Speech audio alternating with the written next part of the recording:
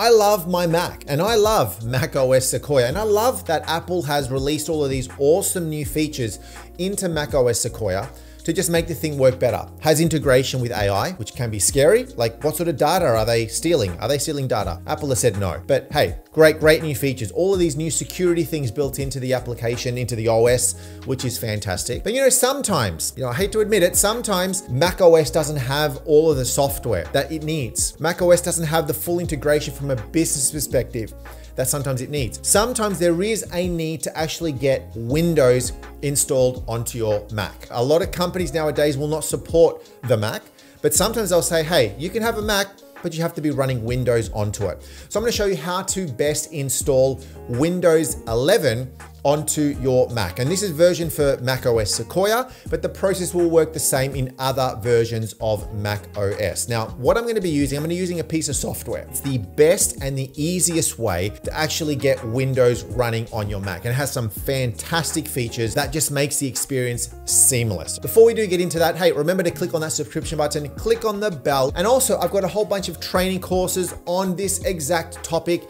and a whole bunch of other topics on tech. So you can see those down below in this video description. Parallels is an app that has been around for a very long time and is the leader when it comes to virtualization from a Mac perspective. You've got VMware Fusion and you've got other solutions out there as well that do a similar sort of thing. But I think from an integration perspective, I think from a benefits perspective, Parallels is the leader. All right, I'm gonna just say that. Now, I know a lot of you are probably gonna say, yeah, but it's expensive. Well, it can be, but it doesn't have to be, right? There's different sort of tiers that you can buy from this solution. So I recommend just getting one that is just basic for you. Try it out. You can try it out for free.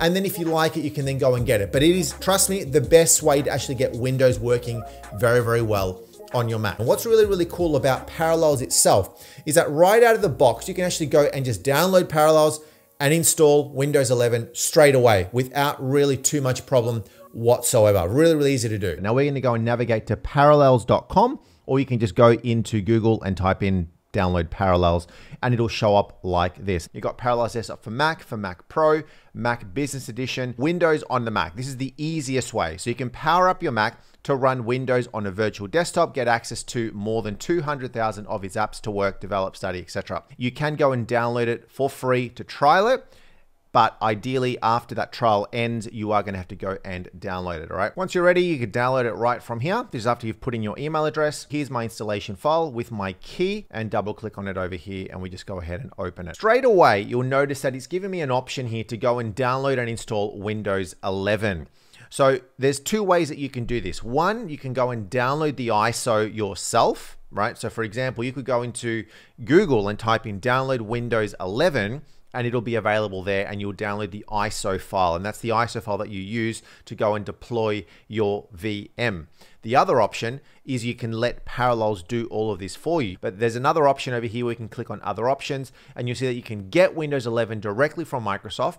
You can install Windows, Linux, or macOS from an image file that is referring to the ISO, but there's also a whole bunch of versions down over here. There is an option here to click on limitations. If I click on limitations, it essentially opens up this window over here on a browser, and you can see a few limitations here of running Windows 11 on Apple Silicon. Of course, your Mac is running an Apple CPU. If you've got a relatively newer Mac, you shouldn't have any other problems. But if you do run into some problems, have a read through this limitation section and see if you can diagnose and troubleshoot from there. But for the most part, it should work quite comfortably. We now want to go ahead and click on install Windows. So install Windows.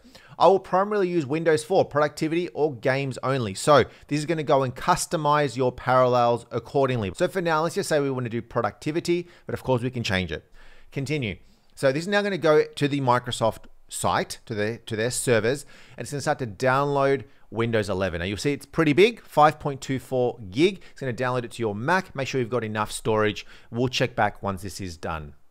So you'll notice that once it's downloaded, it'll start to install Windows automatically. And this is essentially the same screen that you would normally see on a computer where you've thrown in a USB stick to boot Windows. And this is essentially the main steps right in here. With the installation complete, you may get a few pop-ups like this one over here, where it's asking if Parallels VM is allowed to find network devices on your network.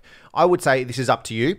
if you want to be using your Windows installation like any other computer that is on your network, because essentially what this will do is it'll create its own IP address. It'll get its own MAC address. It'll have its own identification within your network. It'll be a unique computer. So your network, your router, things like this in your network will see this Windows installation as a separate computer, even though it's running on your Mac. Clicking allow will open up that connection on your Mac, allowing your Windows installation to do that. So if you're happy, you can say okay, all right? Now we've got our first agreement here that is now a Windows 11 agreement.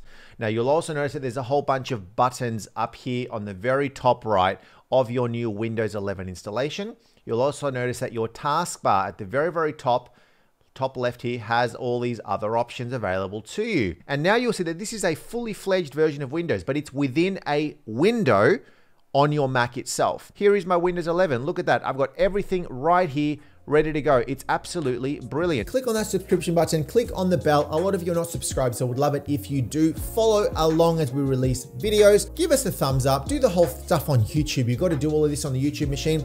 And thanks again. We'll see you on the next video.